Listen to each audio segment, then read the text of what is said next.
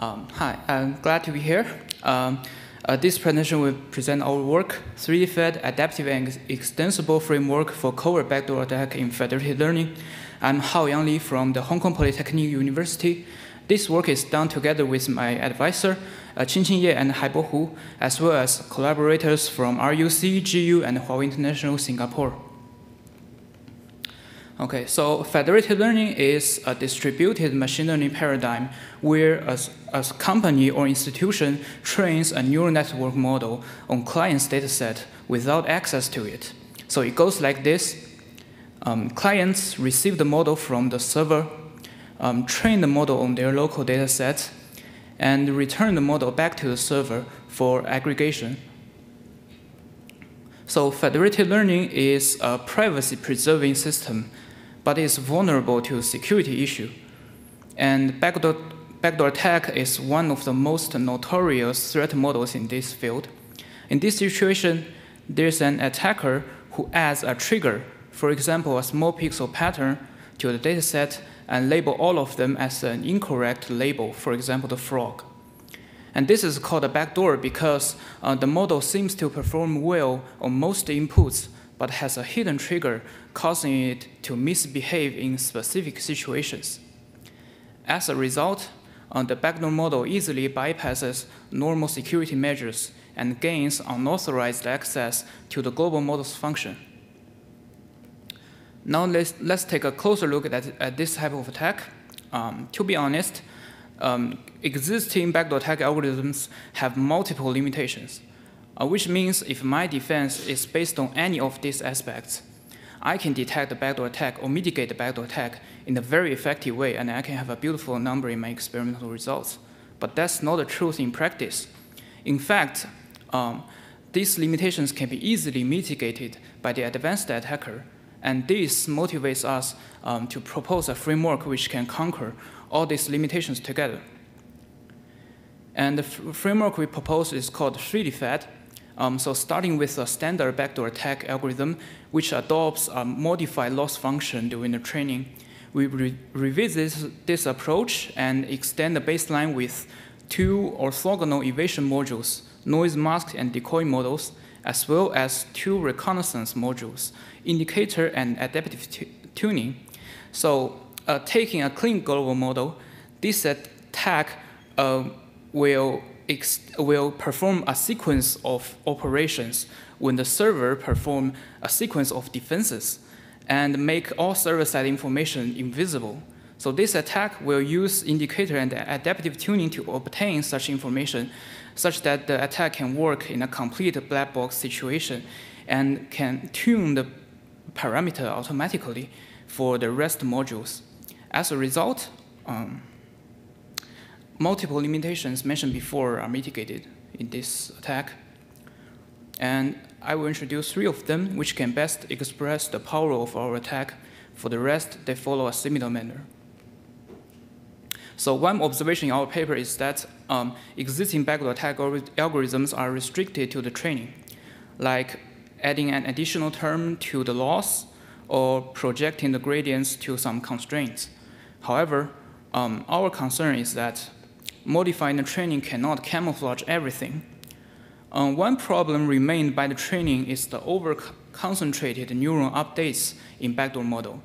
It means in output layer, the number of neurons being updated in the backdoor model is much less than that in a benign model. The reason behind this phenomenon is the bias of the attacker's training set. However, such unbalanced dataset is crucial to obtain a backdoor model. So instead of finding a trade-off to harm the training, one of our module, noise mask, is handling this problem in a more effective fashion. So here, suppose the attacker has two devices, each of them holding a copy of the backdoor updates. The attacker will randomly select part of the low updated neurons and to perturb. The perturbation of one model is the inverse of the other. And this technique has two strengths. First, it can hide some characteristics specific to the backdoor model. And these characteristics are difficult to solve during the training. And second, the sum of these noise vectors is zero, which means if all these backdoor models are accepted to the global model and averaged, the noise will cancel out and the attacker can restore the original poisoning effect. However, noise mask has a limitation which requires the magnitude of perturbation in order to bypass the unknown server-side defense. And we noticed that this is a common problem in existing model poisoning attacks, that they unexpectedly use information which is invisible actually, but they just use it in their algorithm. For example, if the server applies norm clipping, they often assume that the attacker knows the actual clipping bound used by the server. And other types of model poisoning attacks have so-called black box version, but they just suffer from a noticeable performance drop compared to its white box one. So in the real black box scenario, the only information one can assume is the global model broadcasting in every epoch. It means that if the attacker obtains a global model at epoch t and receives an updated global model at epoch t+1, he has no idea whether his backdoor model submitted at epoch t was accepted or not. So in order to break this black box, let's try to first answer this question. And the technique we propose is called the indicator, which is based on our observation that some neurons will not change by too much when the model is close to convergence. And we call them redundant neurons. So if only the backdoor model will modify this redundant neuron, they can be assigned to indicate whether the corresponding backdoor model was accepted or not. So how it works, the attacker will select one redundant neuron in his backdoor model and perturb it with a slight and a unique value. And we can check the change of that neuron in the global model to notify whether the backdoor model was accepted or not. And if the change is so ignorable that it is below some kind of threshold, then we consider the model was rejected. Otherwise, we consider it as accepted. For how we select such redundant neuron and the threshold of making decision, we suggest you to refer to our paper. Okay, so finally, there's one more step to go, which is how to utilize the feedback information from the indicator in order to know the parameters we want to guess. And let's represent the noise magnitude we want to infer as a single floating point value. And here we use adaptive tuning, which will try the attack with different parameters by using multiple groups of devices. So formulated as an iterative approach, we can finally locate a suitable range of parameters by only knowing which group was accepted or not. And furthermore, the tuning can be adaptive because it can not only locate a fixed parameter, but will also notify the attacker to take any countermeasure when the server is also adaptive, or when the server changes its defense to using a different threshold. And in the experiment, we constructed a standard federated learning and implemented 5 backdoor defenses.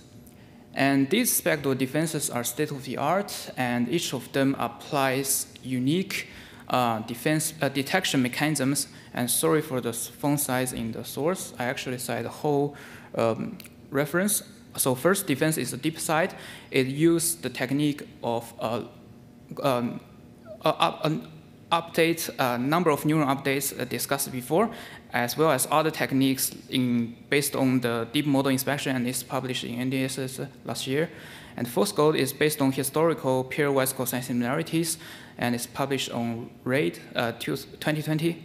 And FLAME is a weak differential privacy-based approach which uses HDB scan, norm clipping, and adding noise to mitigate the effect of backdoor attack, and is a unique paper in last year.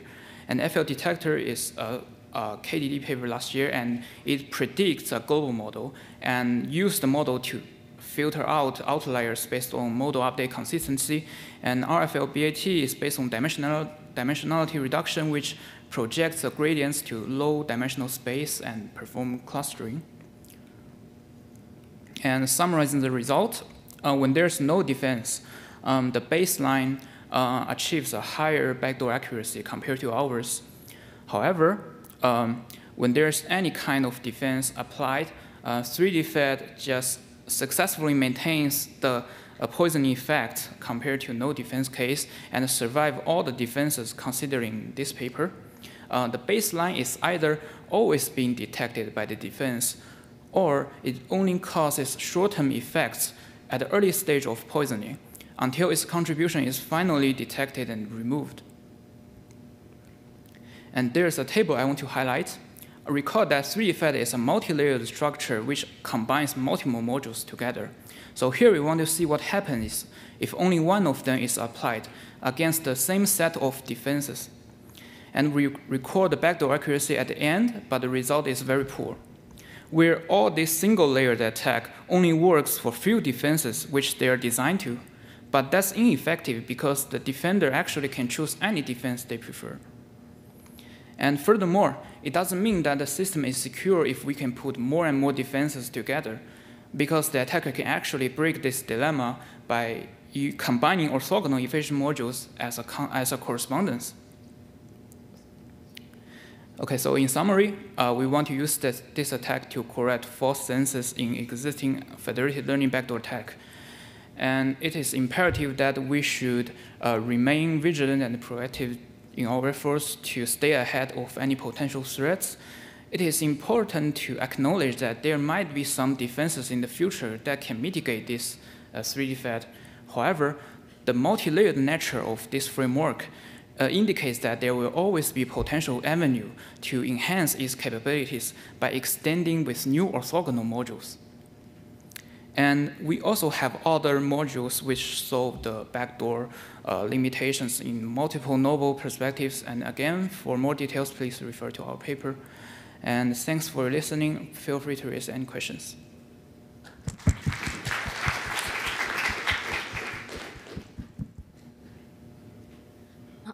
I had a question regarding the indicator. Sorry about that. So there, I guess, there is a bit of a trade-off in the sense the number of neurons that you select for tinkering to test whether your backdoor was accepted or not. If you tinker with, let's say, a large number of neurons, then doesn't that mean that the server might know that something weird is going on with the model? Okay, thanks for your question. That's a good one. Actually, we think about it, but later we find out that recall that the indicator is selected based on redundant neurons. And one observation in our paper is that the number of redundant neurons is massive. So if you have some kind of defense which based on detecting the abnormal value in redundant neurons, there are just so many of them. Okay, so I guess in the CIFAR-10 model, ResNet CIFAR-10 model, there be 9 million of redundant parameters, which is very difficult to implement, actually. Thank you. Let's thank the speaker again.